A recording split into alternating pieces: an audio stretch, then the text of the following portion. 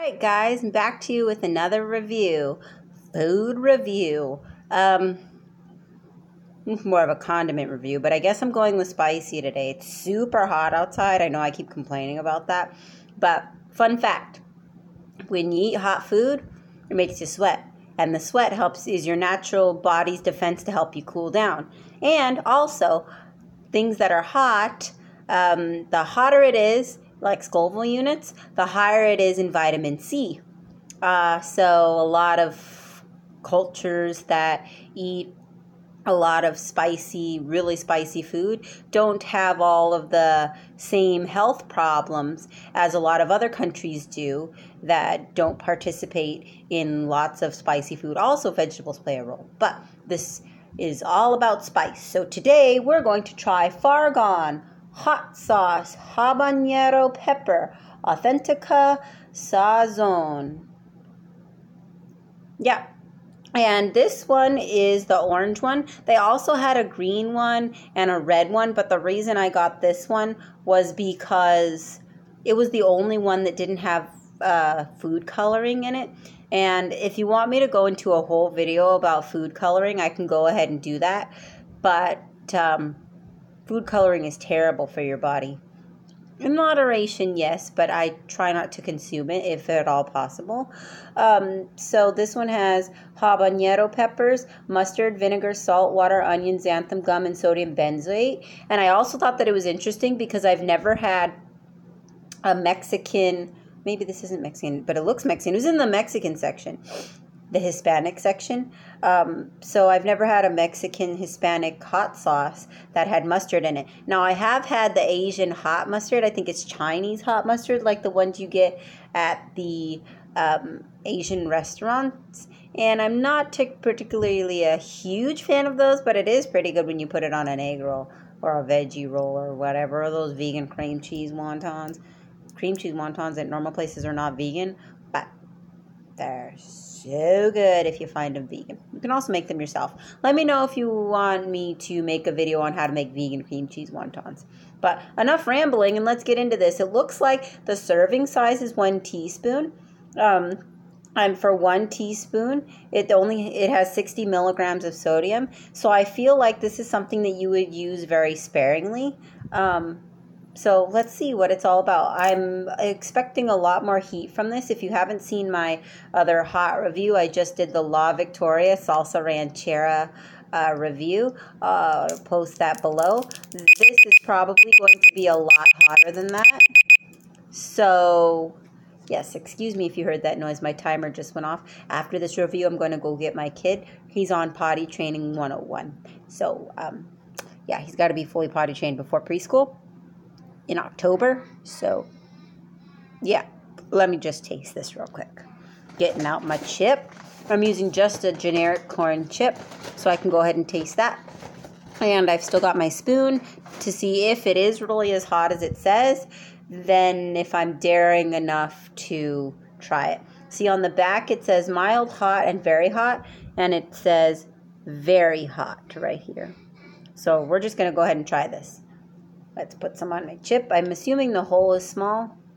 Ooh, the hole is like a regular, like Tabasco hole. So more than I thought is going to come out onto this chip. I thought it was going to be like a tiny hole, like when you get the really hot salsas that are high in Scoville units. The hole is like super tiny. This one is just a normal hot sauce hole.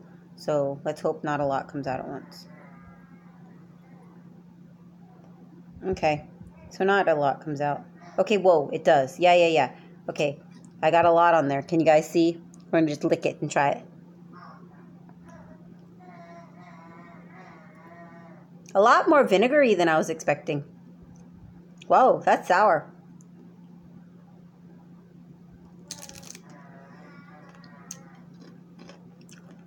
Okay. Wow. That's hot. It lives up to its name that it's hot. It immediately punches you with that sour, though. Yeah. So, flavor-wise, it's very sour. It's got habanero pepper. See, the first ingredients are habanero peppers, then mustard, then vinegar.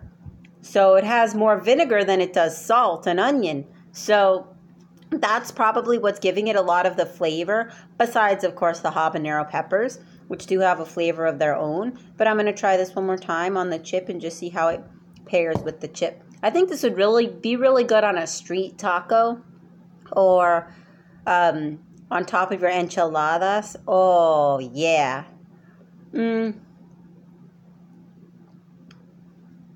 Yeah, see, if you get it down the wrong pipe, it's pretty hot. No, I'm not comparing salsas, but compared to the salsa ranchera, if you haven't seen my La Victoria salsa ranchera review, I'll put that down below. This is definitely more spicy, but again, it's another way hotter, but it's another, you know, not extremely hot, like burn your mouth, I need a drink of water kind of hot. Well, it really depends on your heat level, how much you can stand, but this one is pretty hot.